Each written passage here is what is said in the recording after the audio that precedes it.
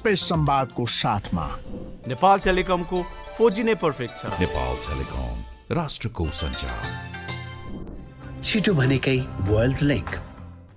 Dish home fibre net भरपर्दो र विश्वासिलो छ, म जस्तै। Dish home fibre net.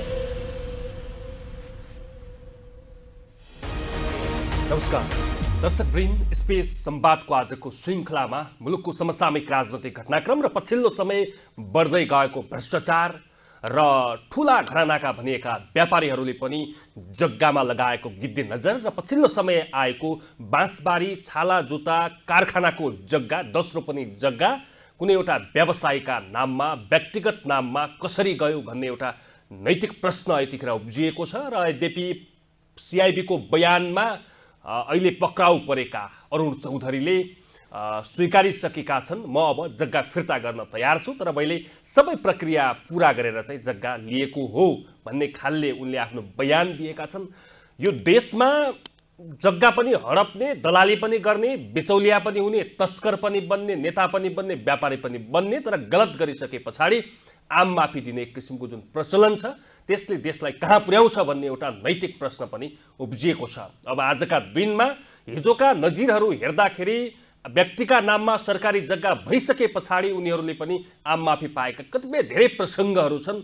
अब अरुण चौधरीको हकमा के हुन्छ, राज्यले कसरी यसमा पोलिसी चाल्छ, राज्यले जसरी पछिल्लो समय भ्रष्टाचार निवारण सम्बन्धी र भ्रष्टाचारमा शून्य सहनशीलता भनेर सरकार अगाडि बढिरहेको छ, यो साँच्चै भ्रष्टाचार कम गर्नका निम्ति र बिचौलियाहरूलाई प्रहरी खोरमा जाक्नका निम्ति यो काम भइरहेको हो वा प्रतिशोध साध्नका लागि मात्रै यस्ता कामहरू भइरहेका छन्। आज यिनै पेरिफेरी र समग्र मुलुकको राजनैतिक अवस्थाका विषयमा कुराकानी गर्नका निम्ति राजनैतिक विश्लेषक, कानुनका जानकार भेष राज घिमिरे मेरा अतिथि हुनुहुन्छ। नमस्कार, स्वागत छ यहाँलाई। हजुर नमस्कार।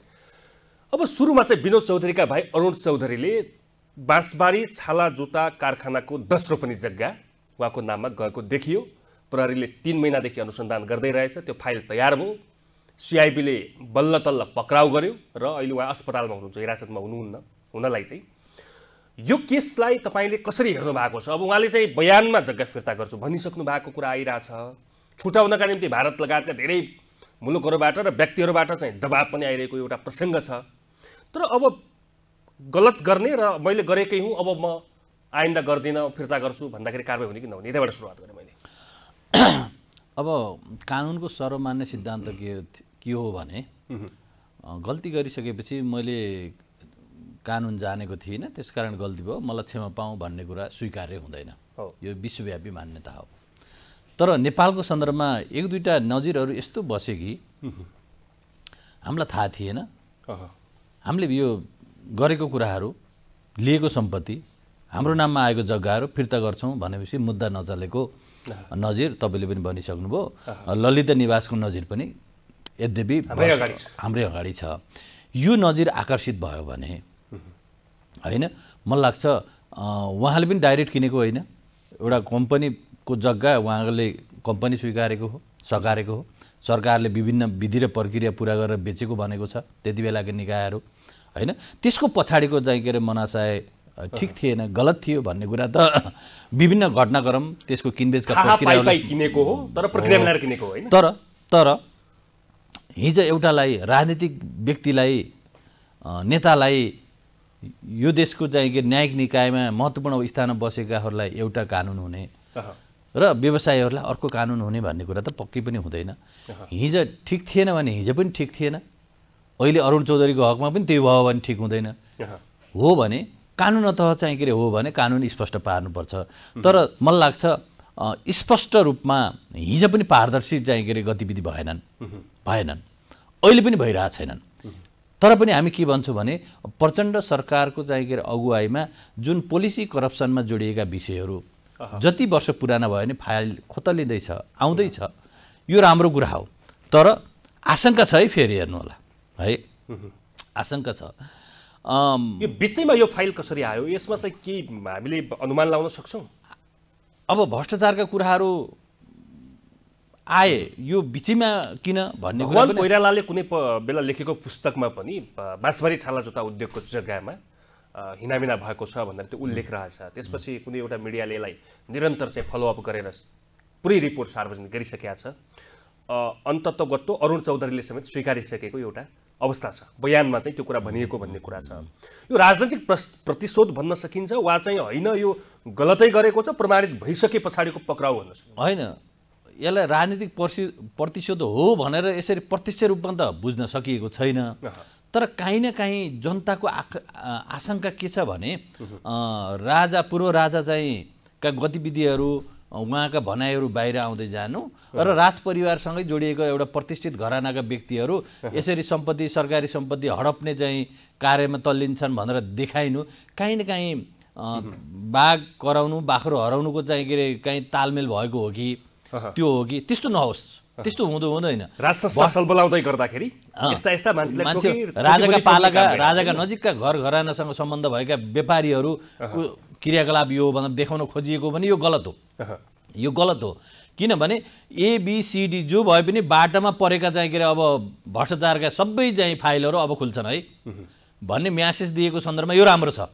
जनताले यसलाई चाहिँ स्याल्युट गर्छन्। गृहमन्त्री, प्रधानमन्त्री, सरकारमा जो हुन्छ होइन, सत्य तथ्य बाहिर आउनुपर्छ, गलत गर्नेहरूले सजाय पाउनुपर्छ, यो पार्टीको आवरणमा जोगिने चाहिँ प्रवृत्तिको अन्त्य हुनुपर्छ, यो चाहिँ स्पष्ट हो। उनलाई छुटाउनका निम्ति निकै ठुलो दबाब छ आज होइन। नेपाल प्रहरीलाई दबाब छ, सिआइबीलाई दबाब छ, राजनैतिक रूपमा पनि दबाब छ। यो भन्दा हरेक प्रक्रिया यहाँ जति पनि भ्रष्टाचारहरू हुन्छन् यी सिलसिलेवार हुन्छन् र सबैको यसमा संलग्नता हुन्छ भन्ने एउटा उदाहरण हो। यस्तो एकदमै दबाब आउनु, छिमेकीबाट पनि दबाब आएको कुराहरू आइरहेछ। एक त हाम्रो मुलुक सानो छ, यहाँ हामी राजनीतिबाट टाढा रहेका मान्छेहरू नै छैनौँ। प्राय अप्ठ्यारो पर्दाखेरि काहीँ न काहीँ राजनीतिसँग आबद्ध जो पनि छ, जसको पनि पहुँच छ होइन, जो नागरिकको पनि पहुँच चाहिँ के अरे पुग्न सक्छ, अथवा भन्ने हो भने केही कमाएका होइन मान्छेहरू त झन् राजनीतिमा प्रत्यक्ष चाहिँ के अरे उनीहरू सरोकार राख्छन्, पहुँच पनि राख्छन्। त्यस कारण यसमा दबाब र प्रभाव दुवै हुन सक्ला हरेक घटनामा। यसमा मात्र होइन, हुन्छ हामी देखेका छौँ होइन, यहाँ ठुल्ठुला चाहिँ के अरे प्रोफाइल भएका व्यक्तिहरू पनि यसमा जोगाउन लाग्नु होला। उहाँलाई विनोद चौधरीको भाइ अरुणजीलाई जोगाउनु पर्ने आवश्यक छैन र उहाँलाई प्रतिशोध साँधेर हिजो राजासँग निकट थियो भनेर प्रतिशोध साँधेर छानबिन गरिएको पनि यो पनि गलत हो है। हामीले राजा ठिक थिएनन् भनेर त हटाइसकेको हो नि होइन, राजा नभए ठिक छैनन् भनेर त गणतन्त्रको ल्याएको हो नि। जनताको चाहिँ राजासँग यति धेरै किन डराइरहेछन् आज दलहरू? साँच्चै भन्दा उहाँहरू कमजोर छ, दलहरूको गतिविधि पारदर्शी। अस्ति वीरगञ्जमा राजा जाँदाखेरि तारनतार भिआइपीहरूको त्यहीँ ओहिरो लागिरहेछ। यो गलत कुरा हो नि, यो गलत कुरा हो नि। यदि राजनीतिक दलहरूले राम्रो गर्दै जान्छन् भने राजाले खुला मञ्चमा भाषण दिए पनि राज संस्था आउँदैन। राजा एकचोटि नागरिकहरूले तिरस्कार गरिसके। तर राजनीतिक दलहरू राजा गलत हो हामी ठिक हौँ भनेर उहाँहरूले भन्ने होइन कि नागरिकले भन्नु पर्यो। गणतन्त्रको विरुद्ध लोकतन्त्रको भन्नाले अल्टरनेटिभ सिस्टम भनेकै लोकतन्त्र हो भन्ने कुरा कुनै पार्टीको नेताले भनिदिने होइन नि, नागरिकले भनिदिने हो। नागरिकले त्यो भन्ने अवस्था आउनु पर्दैन, नागरिकले त्यो भन्ने वातावरण सिर्जना हुनु पर्दैन, नागरिकहरूलाई त्यो आभास हुनु पर्दैन। यहाँ त नेतृत्वले मात्र भनेको छ कि लोकतन्त्रको विकल्प लोकतन्त्र हो भनेर, जनता स्तरबाट भन्नु पर्यो। अनि पूर्व राजा नागरिकको हैसियतमा उसका मानव अधिकारहरू हुँदैन, राज परिवारका सदस्यहरूले कुनै मन्दिरमा गएर पूजापाठ गर्न पाउँदैन, राज परिवारका सदस्यहरू सर्वसाधारण नागरिकहरू। यद्यपि हामी चाहिँ गणतन्त्रवादी हौँला, राज संस्था हामीले नस्वीकारेको विषय होला, तर के हेक्का राख्नुपर्छ भने विश्वमा पूजनीय लोकतन्त्रका चाहिँ जननी भएका मुलुकहरूमा राजाहरू पूजनीय छन् होइन। राम्रो काम गर्नेहरू अहिले पनि त लोकतन्त्रमा टिक्दा रहेछन् नि त। हिजो राजा धेरै सक्रिय भएको कारणले नागरिकले बढारेको, राजालाई बाहिर पठाएको, राज संस्था यति चाँडै चाहिँ के अरे सत्तामा आउँछन् भन्ने पनि छैन। तर के चाहिँ हो भने यी दलका गतिविधिहरू यस्तै भइरहने हो भने नागरिकले अल्टरनेटिभ सिस्टम खोज्छ कि खोज्दैन? त्यो राजा होस् या अरू किसिमको स्वरूपको तानाशाही व्यवस्था होस्, हुनसक्छ नि। परिवर्तन नागरिकले खोज्छन् नि। यही गणतन्त्रको लागि मरिमेट्नेहरू फेरि लोकतन्त्रवादीहरूले जहिले पनि धोका दिए भनेर सडकमा आयो भने अनि जनता खराब हुन् हामी ठिक हौँ भन्ने अनि नेताहरू भागाभाग पर्छ। त्यसपछि त पर्दैन? पर्छ। एउटा कुरा मलाई बताइदिनुहोस्, अब अरुण चौधरीकै कुरा हामीले अघि जोड्दाखेरि अब मैले जग्गा लिएकै हो, मेरो नाममा छ 10 रुपैयाँ जग्गा, यो प्रक्रियाको अनुसार चाहिँ मैले ल्या हो, अब म फिर्ता गर्छु भन्दा केस रापसाप क्लोज। ललिता निवास बिर्सिनु हुँदैन नि त। हिजो त पार्टीका प्रतिष्ठित नेताहरू नेकपा एमालेका नेता विष्णु पौडेल लगायतका धेरै व्यक्तिहरू गर्ने जग्गा प्राप्त गर्ने पार्टीका मूर्धन्य व्यक्तित्वहरू हुनुहुन्छ। उहाँहरूको पालामा एउटा कानुन, एउटा व्यापारीको पाला अर्को कानुन त हुन्न त होला।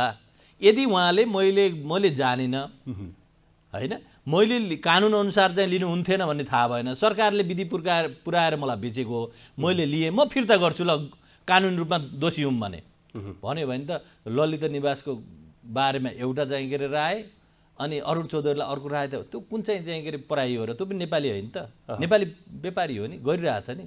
भनेपछि यसको काम पनि यसको जगेर्ना पनि राजनीतिक दलबाटै हुँदै आयो होइन, हिजोदेखि नै त्यो नजिर चाहिँ यसरी स्थापित हुँदै आयो। यहाँ सुन्नुहोस् के छ भने हरेक ठुल्ठुला घटनाक्रमहरूमा राजनीतिक आबद्धता बिना कुनै पनि कुराहरू सल्टिएका छैनन्, कुनै निर्णयहरू भएका छैनन्। राजनीतिक आबद्धता छ, ढिलो चाँडो उहाँहरू पारदर्शी हुनुपर्छ। अब राजनीति भनेको मुहान हो, उहाँहरू सङ्ग्लिनुपर्छ। अहिले मलाई लाग्छ खरदार सुब्बाका 10,000 5,000मा जागिर गइरहेछन् अनि अरब पोलिसी करप्सनमा संलग्नहरू चोकिँदै जाने हो र। यो देशका गोल्ड मेडलिस्ट कर्मचारी चाहिँ अस्ति कारबाही नै पर्नुभयो, 1 वर्षको सजाय नै कोही पर्नुभयो, कोही 5,000 देखि लिएर जागिर गइरहेछ। 10 भनेपछि अरब त माथि छ नि त, मुहान हो नि राजनीति। अनि त्यो अरब खानेहरू खुलेआम माननीय सम्माननीय भन्दै साइरनवाला गाडीमा हिँड्दै। जस्तो आज चाहिँ अरुण चौधरीको हकमा कुरा गर्दा उनले एउटा कुनै कम्पनी स्थापनाको कुरा जो जोडिरहेछ नि, पब्लिक कम्पनी नभइकन प्रणालीमा चाहिँ उनीहरूले दर्ता गरेका छन् भन्दा त्यो मकसद त हडप्ने मकसद छ नि। पक्कै पनि के थियो भन्दाखेरि त्यति बेलाको कुरा के आयो भने सत्य तथ्य बाहिर आउला, एउटा पब्लिक लिमिटेड कम्पनी बनाउने भन्ने कुरा रहेछ, उहाँहरूले पनि स्वीकार्या रहेछ। तर त्यसलाई पब्लिक लिमिटेड कम्पनी बनाइएन, त्यसलाई प्रणाली बनाइयो अनि कम्पनी नाफामा गएन, नक्सानीमा गयो निरन्तर। त्यसकारण सरकार बेच्न बाध्य भयो। सरकार बेच्न बाध्य भयो कि सरकारको मिलोमतो छ त। अब त्यति बेला निर्णयकर्ताहरू को हो? मन्त्री।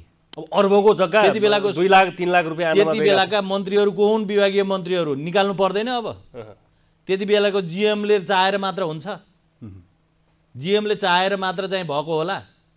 संयन्त्र त जोडिया छ। कुन पार्टीको कुन मन्त्री हुनुहुन्थ्यो त्यति बेला? आँट गर्नुहोस् त, प्रचण्डजीले आँट गर्न सक्नुपर्छ। स्याबासी दिन्छन् नागरिकहरू, तर कुनै घटनाहरू छुस्त स्नोबलिङ भन्छ कि कहाँ आवश्यक पर्छ त्यहीँबाट ठ्याक्क पिक गर्ने। त्यो बेलाको राजनीतिक संयन्त्र सरकार होइन कसको थियो? सबै भयो त्यो सबै बाहिर आउनु पर्यो नि। अब र के म्यासेज दिनुपर्छ भने आज भ्रष्टाचार गर्नेहरू 20औं वर्षपछि पनि कठघरामा आउँछन् भन्ने म्यासेज दिनुपर्छ। आज सरकार देशको बेइज्जती हेर्नुहोस् त। बिन्दु चौधरीको सबै नाम जोडिएका छन् त्यसमा। त्यत्रो चाहिँ के अरे फोर्ब्सको पत्रिकाको चाहिँ विश्वको खर्बपतिको सूचीमा भएको चाहिँ व्यक्तिको बदनाम भएन हो? यो अरू सबैका लागि उहाँको पनि स्टेटमेन्ट आएको छैन बाहिर फेरि होइन? दौडधुपमै हुनुहुन्छ, जोगाउन लाग्नुहुन्छ, परिवारको सदस्य हो, प्रयत्न गर्नुहुन्छ होला। तर उहाँले पनि के भन्नु पर्थ्यो भने गलत गरेको छ हाम्रो परिवारको कोही सदस्यले भने त्यो हामी चाहिँ के अरे कानुनको चाहिँ के अरे प्रोसिडियर पुरा गर्छौँ। यो मुलुकमा धनी बन्न, करोडपति बन्न, अरबपति बन्न, खरबपति बन्न व्यापार व्यवसाय र जागिरले त नहुँदो रहेछ भन्ने कुरा प्रमाणित भएन। आज बिचौलिया नै बन्नुपर्ने रहेछ र तस्करी नै गर्नुपर्ने रहेछ, भ्रष्टाचारै गर्नुपर्ने रहेछ। देखियो होइन? यो कुरा हाम्रो मुखबाट बोल्न किन लगाउनुहुन्छ? जग जाहेर देखिएको छ। हामीले के भनेका छौँ भने माफ गर्नु होला, यो मुलुकमा एउटा क्षेत्र फस्टाएको छ, राजनीति। एउटा क्षेत्रमा रहेका मान्छेहरू चिल्लो बन्दै जानु भएको छ अनि सम्मानित पनि जनताको स्तरबाट उहाँहरूले पाउने, जनताले सम्माननीय भन्नुपर्ने भनिदिएका छन्, मानेका छन्। अनि अर्थ आर्जनमा पनि होइन त्यही राजनीतिलाई बनाउने। अहिलेको डिबेट यही हो कि पेसा हो कि समाजसेवा हो? त राजनीति भनेको समाजसेवा हो। पेसा गर्नेहरूले बाहिर बस्ने हो, कमाउने हो, सुविधा उपयोग गर्दै जाने हो। राजनीतिमा जनताको चाहिँ मान सम्मान नै उहाँहरूको सुविधा हो। तर आज त्यही राजनीति कमाउने भाँडो बनिरहेछ। अब उहाँहरूले के गर्नुहुन्छ भने सम्पन्न भएका छन्, हिजो कछाड बाँधेर आएकाहरू पटक उहाँहरूले रिथिङ गर्नुपर्छ। उहाँहरूले राजाले गर्न दिएनन्, राजाले भाँजो बैलो गरे होइन राजाले गर्दा केही पनि सुशासन भएन राजाका मान्छेहरूले उन्मुक्ति पाउँदै गए भन्दा भन्दा भन्दा नागरिकको जनआन्दोलनबाट स्थापित भयो गणतन्त्र होइन अब राजा भन्ने त छैन नि त अब त जङ्गलका राजा हिँड्नै पनि नपाउनु भने अब त गल्ती मेरो पार्टीबाट भएको छ गल्ती मेरो पनि भएको छ गल्ती प्रतिपक्षबाट पनि भएको छ हामी सबैले चाहिँ गल्ती गरेका छौँ अब हामी रिथिङ गर्छौँ है अब हामी आफ्नै पार्टीका व्यक्तिहरू जोगाउन लाग्दैनौँ भन्नुहुन्छ भने लोकतन्त्रको सुदूर भविष्य छ होइन भने अब त्यही एउटा बाहिर गएको राजालाई नागरिक हक अधिकार प्रयोग गर्न पनि नदिएर उसले गर्दा लोकतन्त्र कमजोर भयो यो भनेको जग हँसाइ हो क्या उहाँहरूलाई कसले सुनाउँदैन कसैले सुनाउँदैन कि यस्ता कुरा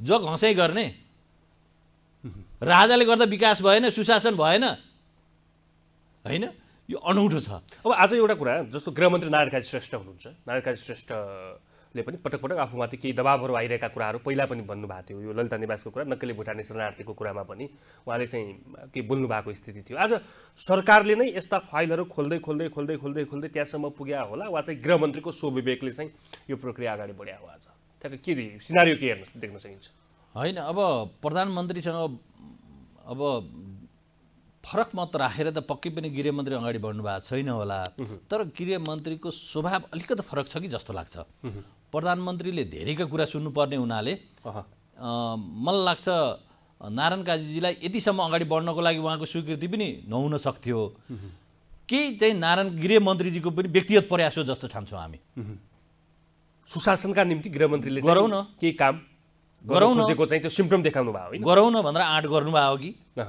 पक्कै पनि तर टिम स्पिरिटमा त यो सरकारकै चाहिँ के अब जस सरकारसँगै रहन्छ होइन तर गृहमन्त्रीको पनि प्रयत्न बढी देखिन्छ ठिक छ दर्शकवृन्द कार्यक्रम स्पेस संवादमा छौँ यहाँलाई पुनः स्वागत छ अब हामी देशको समग्र सिनारीलाई हेर्दाखेरि जताततै भ्रष्टाचारका काण्डहरू एकपछि अर्को काण्ड आउँदै गयो होइन हुँदा यो भ्रष्टाचार त कस्तो भयो भने कसैलाई स्टन गर्नलाई र भ्रष्टाचार यसले चाहिँ भ्रष्टाचार गरेको छ भनेर आक्षेप लाउनलाई मात्रै भ्रष्टाचारका काण्डहरू बाहिर निकालेको जस्तो देखियो साँच्चै मानसिक रूपमा पनि सरकार र त्यसका नेतृत्वकर्ताहरू यसलाई छानबिन गर्नका निम्ति तयार भएको देख्न सकिन्छ कि छस्स छुने र आफ्ना पर्ना साथ चाहिँ फेरि ब्याक सर्ने पद्धतिको विकास भएको छ छैन त्यस्तो उहाँहरू सरकार भित्रीदेखि भ्रष्टाचारलाई निर्मूल गर्छौँ भन्ने त्यो तागत र हिम्मत राख्नुहुन्न किन राख्नुहुन्न भने अपारदर्शी गतिविधि हरेक पार्टीहरूमा छन् ठुलो पार्टीहरूमा धेरै होला सानो पार्टीहरूमा कम छ धेरै थोरै सबै पार्टीमा छ आफ्ना नेताहरू रिसाउने कार्यकर्ताहरू रिसाउने कारणले पनि हुन सक्ला पार्टीहरूका गतिविधिहरू पारदर्शी छैनन् हेर्नुहुन्छ भने उहाँहरूका कार्यक्रमहरू होइन उहाँहरूको खर्च प्रक्रिया आम्दानीको स्रोत थाहा छैन पारदर्शी छैनन् उहाँहरूको जीवनशैली पारदर्शी छैन लोकतन्त्रमा सबैभन्दा महत्त्वपूर्ण कुरा नेतृत्वको जीवनशैली हो भड्काउलो जीवनशैली छ उहाँ नागरिकहरूभन्दा उहाँहरूको आर्थिक हैसियत धेरै टाढा छ नागरिकहरू पत्याउन छोडिसके कसरी सम्भव छ हिजो हामी सँगै गाउँमा बसेको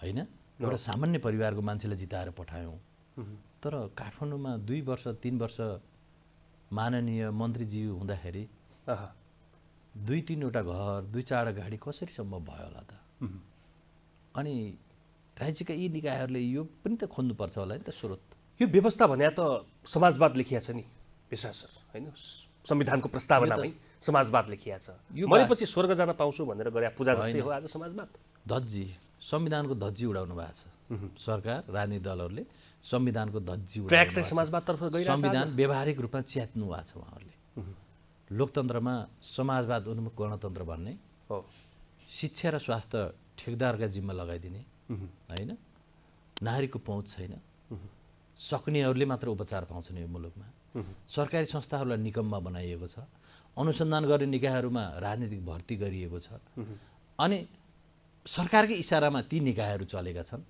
हामी यसको खिलाफमा छौँ हामी घर घरमा नागरिकहरूले कम्तीमा न्यूनतम स्वास्थ्यका सुविधाहरू पाउनुपर्छ विद्यालयमा नानी बाबुहरूले पाठ्यपुस्तक पाउँदैनन् हेर्नुहोस् त विडम्बना छ पाठ्यपुस्तक शिक्षक पाउँदैनन्, शिक्षक पाए भने पाठ्यपुस्तक पाउँदैनन्, चुइने छाना कम्तीमा टालिएको अवस्था हो भने पनि अरू धेरै कुराहरू बाँकी हुन्छ विद्यालयमा। विद्यालयसम्म त्यो नागरिक जाने हैसियत कसरी निर्माण गर्ने हो? मलाई लाग्छ यो बारेमा चेतना भएको, यो बारेमा उहाँहरूको संवाद भएको। अर्को कुरा भन्ने हो भने नेपालको विकासको पुरै सिस्टम फेलियर छ।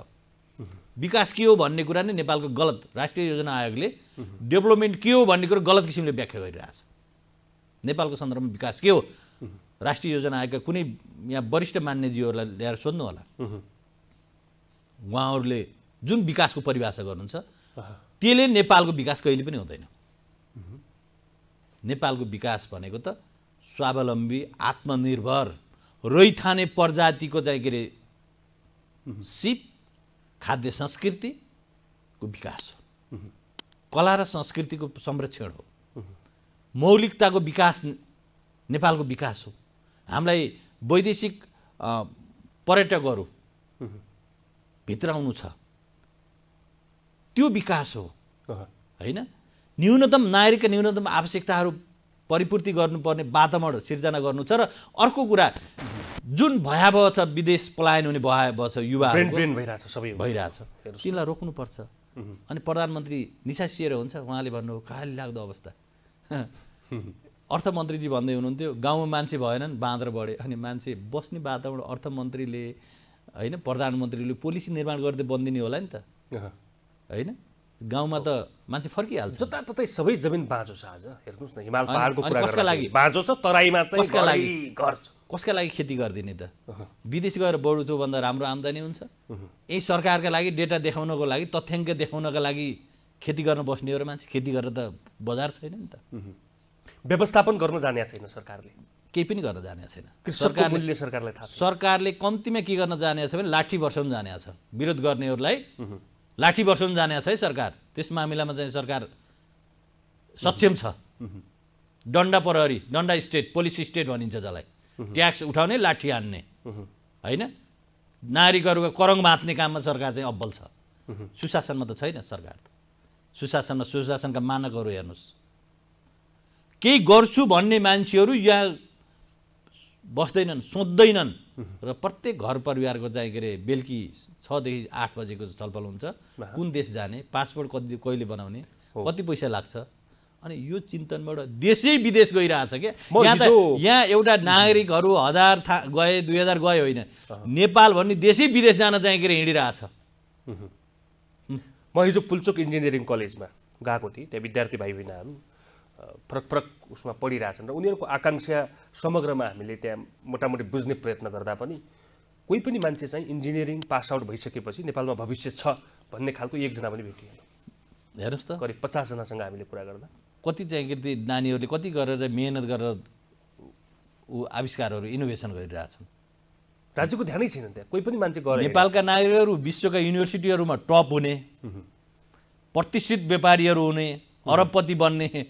नेपालमा के शिक्षा नराम्रो भएर हो त भने? क्वालिटी एजुकेसन भन्ने त उहाँहरूको नारा हो क्या नेतृत्वको। क्वालिटी एजुकेसन नभएको भए विदेशमा अब्बल हुन्थे नेपालीहरू। अब इनोभेसनकै कुरा गर्दाखेरि त यो त लगानी गर्ने ठाउँ हो नि, त्यो सेक्टर हो नि। तर राज्यले चाहिँ अबको युग भनेको विज्ञान र प्रविधिको युग हो, तर विज्ञान र प्रविधिमा चाहिँ राज्यको लगानी छैन। आज महावीर पुनहरू चाहिँ किताब बेच्दै हिँड्नु परेको छ यो देशमा। विडम्बना होइन, केही गर्छु भने अनुसन्धान गर्ने ठाउँमा बस्नुपर्ने मान्छे मेडल बेच्नु पर्ने, उहाँले पाएको तकमा बेच्छु, किताब बेच्छु बेच्दै। यो राज्यको पोलिसी हो कि यो वैयक्तिक चरित्र हो नेताहरूको? होइन, उहाँहरू गलत ट्र्याकमा हुनुहुन्छ। उहाँहरूले सिक्नुपर्छ धेरै। उहाँहरूले त्यस कारण मैले भनेको विकास के हो भन्ने कुराको बहस गर्नु जरुरी छ।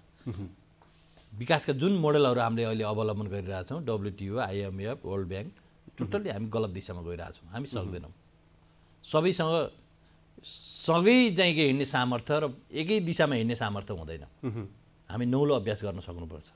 सांस्कृतिक चरित्र पनि नौलो छ हाम्रो। भौगोलिक अवस्था हाम्रो धेरै चाहिँ के अरे विविधता छ हैन? भाषा, धर्म, संस्कृतिको यत्रो चाहिँ के अरे सम्भावना भएको मुलुक नयाँ किसिमले नयाँ गन्तव्यमा हिँड्नु पर्थ्यो। विडम्बना नेतृत्वसँग त्यो दृष्टिकोण छैन। हामी भयभरिका कुराहरू संविधानमा राख्यौँ, नागरिकलाई केही पनि दिन सकेनौँ। अनि सरकारले गर्न नसकेपछि दोष कसलाई? पूर्व राजालाई। पूर्व राजा असल हुनुहुन्छ भने होइन, तर अहिलेको पूर्व यसमा राजाले जो हिँड्न त पाउनुपर्छ। प्रणाली छ नि, अहिलेको यो व्यवस्था जुन छ, जुन प्रणाली छ, यो पनि कतै न कतै बाधक बनिरहेछ भ्रष्टाचार निम्त्याउनुमा, करप्सन हुनुमा, हरेक निकाय चाहिँ निकममा हुनुमा। होइन, व्यवस्थाले पनि कतै न कतै खेलिएको छ। लोकतन्त्रमा बाधक हुँदैन, प्रवृत्ति बाधक छ। लोकतन्त्रका मसियाहरूको प्रवृत्ति गलत छ, पद्धति गलत छैन। यो पद्धति, लोकतन्त्र भनेको सवाल उठाउने पद्धति हो। हामी के गर्यौँ, सवाल उठाउनेहरूलाई अब चाहिँ के अरे बन्देज लगाउँदैछौँ। एउटा माइतीघर मण्डललाई अब लोकतन्त्रवादीहरूको हो, त्यो आवाज उठाउने ठाउँ हो, निषेध छ। निषेध बोल्न पाउँदैन, निषेध छ। लोकतन्त्रमा भोलि अहिले तपाईँ ओरल्ली बोल्नु भएको छ, मिडियाबाट बोल्नु भयो होला, भोलि त्यो पनि बन्द हुन्छ। जब अहिले माइतीघर बन्द भयो भने अब बिस्तारै जब नेतृत्वले केही गर्न सक्दैन नि, आशाका किरणहरू मर्दै मर्दै जान्छन्, उहाँहरूले आफ्नो सत्ता जोगाउनको लागि मिडिया पनि क्याप्चर गर्नुहुन्छ। हेर्दै जानु होला। तानाशाही व्यवस्थामा जाने यही बाटो हो, यही बाटो यही हो। उहाँहरूले यस्तै यस्तै सिम्टम गर्दै जानुहुन्छ। आज माइतीघर चाहिँ के अरे बन्द हुँदा धेरै नागरिकहरू बोलेका छैनन्। नागरिक अधिकार कर्मीहरू बोल्न डराइरहेछन्। कस्ता व्यक्तिहरू बोल्न डराइरहेछन्? जो आश र तरासमा छन्। केही पाउने आशमा भएका मान्छेहरू, केही पाइरहेका मान्छेहरू गुम्छ भन्ने चाहिँ तरासमा रहेका मान्छेहरू बोलिरहेका छैनन्। हेक्का रोस भोलि सबैका लागि हुन्छ। बोल्ने मुख पनि बन्द हुन्छ। ठुल्ठुला तानाशाहहरू लोकतन्त्रकै माध्यमबाट, लोकतान्त्रिक पद्धतिकै माध्यमबाट तानाशाहमा रूपान्तरित भएका हुन्। हाम्रो गणतन्त्र पनि कहीँ त्यस्तो नहोस्। नागरिक स्तरको चाहिँ के अरे भावना पनि हो यो। मैले अस्ति भ्रष्टाचारको कुरा जोड्दै गर्दाखेरि, करप्सनको कुरा जोड्दै गर्दा यो ट्रान्सपरेन्सी इन्टरनेसनलले अस्ति एउटा आँकडा चाहिँ बाहिर निकाल्यो। त्यो आँकडा अनुसार त 110बाट 8मा आयो भनेर यहाँ ताली थपडी बजाइरहेको पनि मैले कता कता देखिरहेको थिएँ। तर करप्सन कहाँ कसरी भइरहेछ भन्ने कुराको त्यो यकिन तथ्याङ्क होइन। त्यो कुनै एउटा अन्तर्राष्ट्रिय एनजिओले चाहिँ त्यो निकालिएको त्यो डाटा हो होइन। त्यसमा ट्रान्सपरेन्सी इन्टरनेसनलको अध्यक्षले पनि त्यो कुरा स्वीकार्नु भएको छ, भ्रष्टाचार व्याप्त छ यो देशमा भनेर मेरो कुरा भएको थियो पद्मिनी प्रधानाङ्गसँग अस्ति। भ्रष्टाचार गर्ने मान्छेलाई चीनमा चाहिँ फाँसी दिँदो रहेछ सर होइन, त्यो मृत्युदण्ड दिँदो रहेछ। मृत्युदण्ड पनि दुई प्रकारको हुँदो रहेछ, झुन्डिएर मर्ने कि गोली खाएर मर्ने होइन। त्यो चिनिया जानकारसँग अस्ति मैले यहाँ बस्दै कुरा गरेको थिएँ। उसले चाहिँ गोली खाएर मर्न इच्छा राख्यो भने फेरि राज्यलाई कर बुझाउनुपर्छ, पैसा बुझाउनु पर्दैन रहेछ मर्नलाई पनि भन्दा। यद्यपि नेपालमा त्यो व्यवस्था छैन, मृत्युदण्डको कुरा हाम्रो संविधानले त्यो अङ्गीकार गरेका छैन। भ्रष्टाचार गर्ने मान्छेहरूलाई चाहिँ कडाभन्दा कडा सजायको व्यवस्था गर्ने कुरामा पनि लुपहोलहरू छन् होइन संविधानमा चाहिँ। यो कुरामा चाहिँ राजनीतिक नेतृत्वले, संविधानका विधाताहरूले यो कुरा सोच्न सकेनन्, लुपहोल राखिदिए हरेक ठाउँमा। त्यही भएर बढिरहेछ। लुपहोल त राखेकै छैन, गलत व्याख्या गरे हो। के छ र, हाम्रा संवैधानिक निकायहरू, अनुसन्धान गर्ने निकायहरू, छानबिन गर्ने निकायहरू, त्यसलाई चाहिँ फैसला गर्ने निकायहरूमा राजनीतिकरण भयो। हामीले सिधै दलका मान्छेहरू लगेर भर्ती गऱ्यौँ। हो, राजनीतिमा आबद्ध हुनु गलत कुरा होइन, तर पार्टीकै विचार बोक्ने संकीर्ण मान्छेहरूलाई प्रत्यक्ष भर्ती गर्नु भएन होइन। राजनीति गर्नेहरू त मलाई लाग्छ गलत होइनन् नि, देश परिवर्तन गर्छु भन्नेहरू गलत होइनन् नि, महान हुन्। तर न्यायपालिकाहरूमा यस्ता चाहिँ राजनीतिक बाछिटा नआएको भए हुन्थ्यो। संवैधानिक निकायहरूमा मलाई लाग्छ प्रत्यक्ष अलिकता क्षमतावान मान्छेहरूलाई, सक्षम मान्छेहरूलाई होइन लगेको भए हुने। अब ती निकायहरूमा पनि मलाई लाग्छ सिधै पार्टीको इसारामा चल्ने चाहिँ के अरे हामीले निकममा निकाय बनायौँ, त्यसको परिणति भोग्दैछौँ हामी। जसले भ्रष्टाचार निवारण गर्छ भनेर तालुकदार जुन संयन्त्र छ त्यसैको प्रमुख चाहिँ जेल जानुपर्ने देश हो यो। बार्गेनिङ गरेको अडियो आयो होइन, भ्रष्टाचारको चाहिँ के जसले छानबिन गर्छु भनेको उहाँले नै कलेजको चाहिँ बार्गेनिङको पैसा उठाएको होइन भने भनेपछि कहाँ बाँकी रह्यो भने। अब बाँकी रह्यो कहाँ छ भनेर यो आवाज रोकौँ, अब छानबिन नगरौँ भने होइन। देश त साझा हो नि, सबै नागरिकको हो नि देश त। नागरिकले भन्न पाउने कि नपाउने, अब निर्ममता साथ अब छानबिन गरौँ। नागरिक पनि सच्चिनुपर्छ है एक हिसाबमा। अनि 4 वर्षसम्म राजनीतिक नेतृत्व गलत मान्छेलाई गलत भन्दै भन्दै भन्दै आउने, अनि भोट चाहिँ फुसुक्क त्यसैलाई जिताउने। अब त पार्टीको मान्छे भन्दा पनि असल मान्छे भनेर पो छान्ने हो कि नेतृत्वले नि। अब जन स्तरबाट पनि मत परिवर्तन हुँदैछ, फेरि हुँदैछ, नभएको होइन। देख्यौँ हामी नयाँ नयाँ जोस भएका साथीहरू आउनु भएको छ, तर नयाँ जोस भएका साथीहरूको पनि पारदर्शिता कमै देखियो नि। फेरि काण्डहरू बाहिर आइरहेछन्, उहाँहरूको पनि काण्ड आइरहेछन् भनेपछि अब के गर्ने?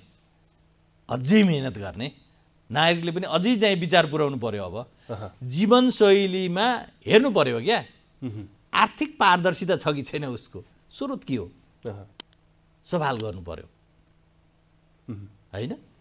अपारदर्शी जीवनशैली जसले अप्नाएको छ, समथिङ इज रङ, यी मान्छे काम लाग्दैनन्, यी मान्छे भन्नु पर्यो। साधकी मान्छेहरूलाई राजनीतिमा टिकाउनु पर्यो। बिजनेस गर्नेहरूलाई यो मुलुकलाई जति बिजनेस गरे पनि कर लगाऊ तर स्वतन्त्रता दियौँ होइन। तर राजनीति र बिजनेसलाई फरक गरौँ है। हामी भारतबाट नि सिक्न सक्छौँ नि।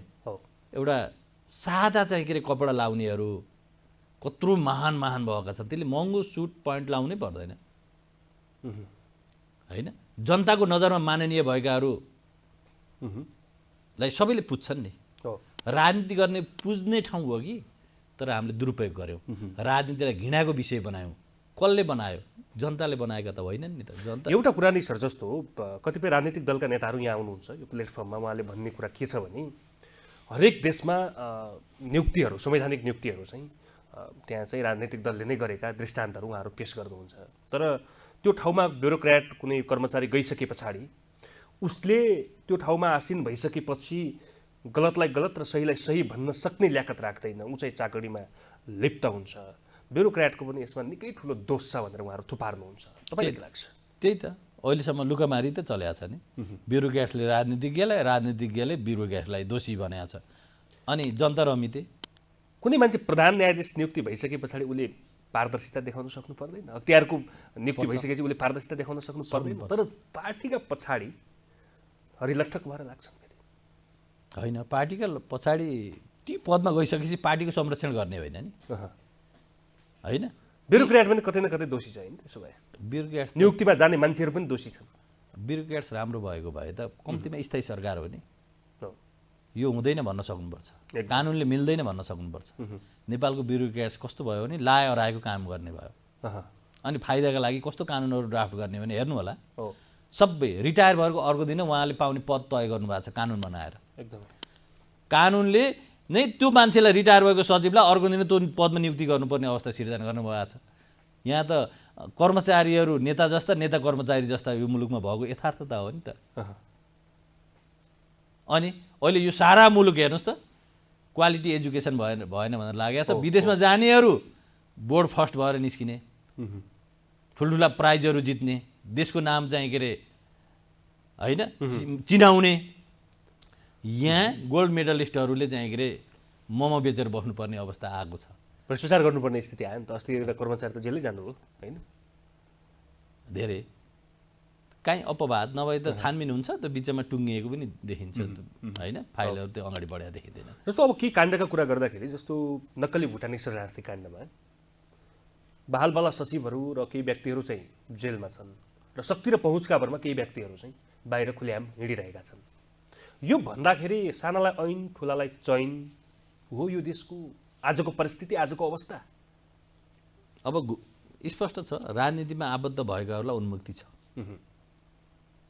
प्रिभिलेज छ, सुविधा छ। यो गलत कुरा हो। संरक्षण छ जताततैबाट पक्कै पक्कै। तर एउटा सोझो साझो जनता गरिबीको ग्राफ चाहिँ झन्झन बढ्दैछ। गरिबीको ग्राफ त बढिरहेछ नि। मान्छेहरूले गाउँमा गएर हेर्नुपर्छ देश कस्तो छ भन्ने कुरा। मैले अघिल्लो वर्ष, एक वर्षकै तथ्याङ्क हेर्दाखेरि करिब 11-12 हजार प्रहरीहरूले चाहिँ जागिर छोडेछन् विदेश जानलाई भनेर होइन। देशको विडम्बना के। अब हामी 84 को मिसन भन्दै हिँडिरहेछौँ दलहरू। त्यति मात्र होइन, यो देशका उच्च प्रशासकहरूले डिबी र पिआर भन्नुभएको छ। हो,